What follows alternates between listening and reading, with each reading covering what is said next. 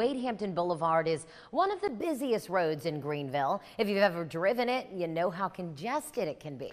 Absolutely. SCDOT held a meeting tonight to show residents how they plan to make the roads safer. 7 News' Chloe Salsameda has more. There were about 1,500 crashes on a 3-mile stretch of Wade Hampton Boulevard within just a couple of years. SCDOT is working to make some renovations to the road to make it safer for drivers and pedestrians. An estimated 40,000 cars drive on Wade Hampton Boulevard every day. But at least one section of the road has had a lot of crashes. It's a 3-mile stretch.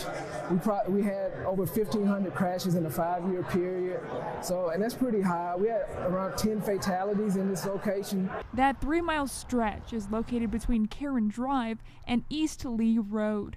To reduce crashes here, the state's Department of Transportation plans to add concrete medians in different areas along the road to stop people from crossing several lanes of traffic to make left turns. A lot of times you find that most of your serious and fatal crashes are going to be your left turn crashes. The way to alleviate that is you try to reduce that left turn movement onto major highways, and you want to encourage people to make those movements at signals. Joe Farmer has lived near Wade Hampton Boulevard for decades. Well, I think they have some legitimate recommendations here because there are too many crashes. We do have a lot of curb cuts. Even though this is going to be frustrating to some of us that frequent these businesses, it does make practical sense to make some of these adjustments.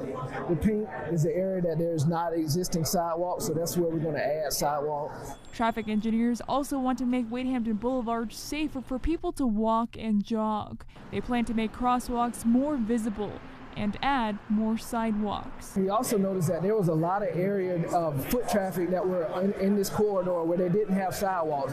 So part of this project is we're going to have connectivity of sidewalks from the beginning of this project to the end. Construction is expected to begin in the fall of 2024 and take about a year to complete. In Greenville, Chloe Salsameda, 7 News.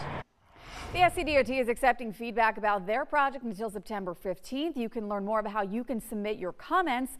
Just visit WSPA.com.